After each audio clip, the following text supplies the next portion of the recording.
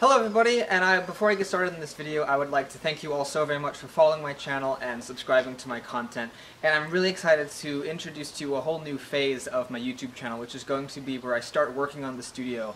As of tomorrow, as of making this video, I'm going to start on a journey of a 3-week-long trip where we travel all the way across the United States and back, picking up all kinds of musical equipment and other things related to the beginnings of Milan recording studios. We're going to be stopping off in Southern California to pick up a Hammond B3 organ. We're going to go to Texas to pick up a specialty trailer that we're going to use to move music equipment and other stuff that we have around the house for the move.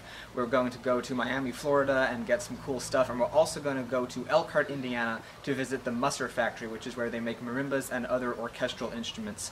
Usually those type of things would go to orchestras, symphonies, and universities, but we've actually been able to make arrangements with Musser to be able to buy a beautiful concert grand marimba for ourselves. And so we're definitely going to have videos on all of that coming up in the future. So if that sounds interesting to you, make sure to subscribe and stay tuned for awesome content. And if you think anyone else that you know would be interested in recording studio stuff, let them know about my channel too. It would be really helpful. And so since I'm going to be on a trip, I'm not really going to be able to respond to comments and stuff as regularly as I usually do, but I will still have videos coming out.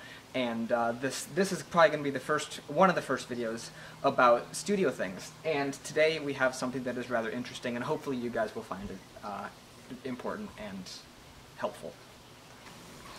Today's video is going to be all about how to move heavy equipment, and that might sound like an obvious answer. Use a dolly. But there's lots of different alternatives. There's furniture dollies, there's piano dollies, and there's a special type of dolly I'm going to be talking about today that we recently purchased. What we have here today that we're going to be moving is a antique cabinet from around the 1930s, maybe the 1940s. We actually have 3 of these. 2 of them are this size, and then we also have a third that is slightly larger, and it's a different size. And so we're going to be refinishing these, repainting them, and using them in the studio to store all kinds of equipment. There's a lot of space inside of here. You got these 2 big doors and a bunch of drawers down here that will be great for storing microphones and all kinds of stuff, cables, all sorts of things. So it's going to be really great. But they weigh a lot more than they look. If you look at them, the wood looks rather thin and stuff, but they weigh a lot. There's the inside for you. And the sides and the back are made of redwood. I'm not sure what the rest of it is. They were all handmade, and they're pretty cool. But like I said, they're a bit heavier than you might think they were. So, how would you move them? Well, traditionally we would go for something such as this, which is a piano dolly.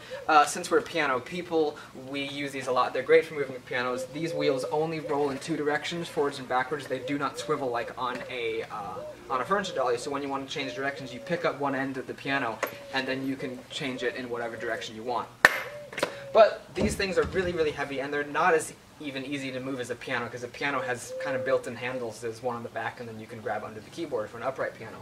So we found out about this really cool type of dolly called a roller carry, which is used traditionally for moving organs such as the Hammond B3 and other similar organs. So we were able to find a roller carry dolly on eBay, and we thought it would be a great idea to put it to use for this purpose, because honestly it worked out great. So let's show you how that works. Alright, so here is a close-up of the logo. As you can see, it's called Roller Carry Model P6B, manufactured by Eurick Co from Zumbrota, Minnesota. And so I just thought I'd show you that. So that's what the logo looks like, so that you'll know.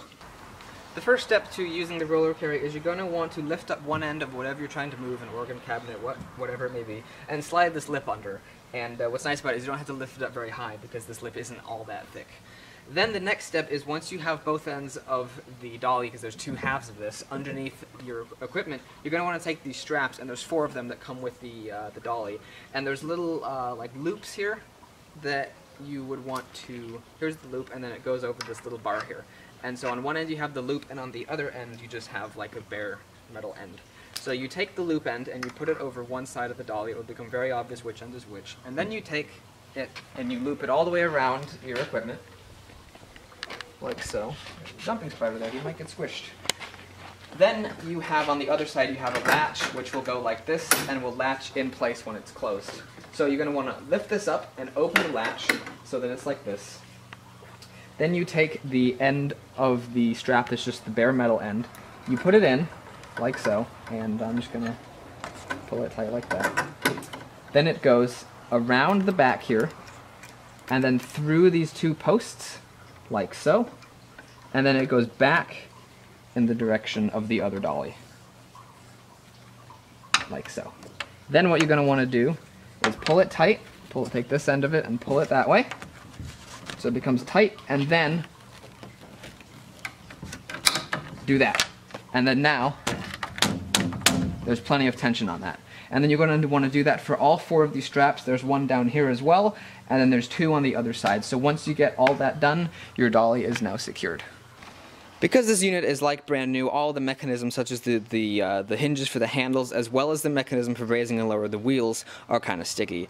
But now we're going to be talking about raising and lowering the wheels. There are 2 modes for wheel position. You have the wheels up mode and the wheels down mode. Right now it's in wheels up mode, but what you do to lower the wheels to be able to roll your equipment around is to take that handle, which is right there, and to lower it towards the ground, which will put the wheels down on the ground and lift your equipment up. And that is how it works. It is quite simple. The other cool thing about the roller carry is that it has these nice handles which are here, and there's 2 sets of these. Well, there's one set on either side of them, of the dolly. And so you have these really nice high quality handles that you're able to pick up the unit and lift it, or you can just use it to roll the equipment around, which is really handy.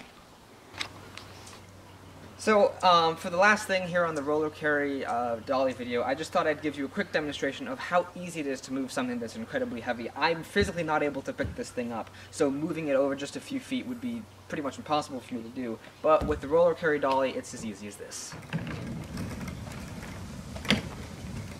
So as you can see, moving something like a heavy cabinet, a heavy piano, or a heavy organ, something like that, is going to be made very, very simple with the roller carry dollies. I hope you found this video interesting and informative, and make sure to stay tuned for all kinds of really fun content on my channel. I'm still going to be doing the piano videos like before, and but I'm also going to be doing all kinds of really cool stuff about the studio. And like I said before, I'm going to be a little bit less active in the comments section, but feel free to leave comments. I love reading them, and they're awesome. And so make sure to stay tuned for all kinds of cool studio and music related videos coming out in the future. I'll see you in the next video.